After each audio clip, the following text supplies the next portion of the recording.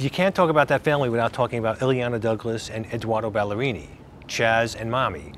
Edoardo, to me, brought a certain amount of charisma and likability to a character that on paper you hated. Nobody wanted to play this role. And I never really saw Chaz as being like the serpent in Eden with crack. I think that they hooked up through crack, but she was just as much into it as he was. Illeana Douglas was the very first actress who said, you know what, this is cool. I want to do this. We didn't have anything. We didn't have, you know, we had no money. And so she was like, really, for me, she was the first person that I said, okay, you're Mommy.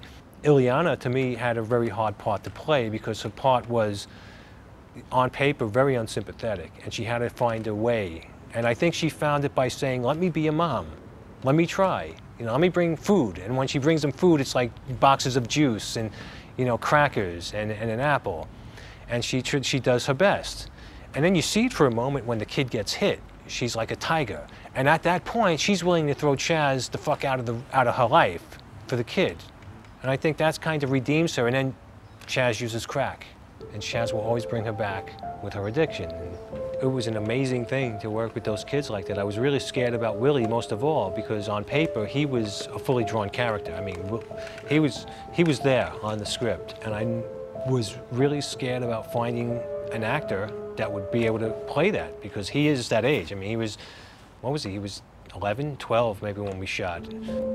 The roach on the kid's face was a thing, you know? Some people, I would freak out. I wouldn't let a roach crawl on my face. I'm from New York, I hate roaches.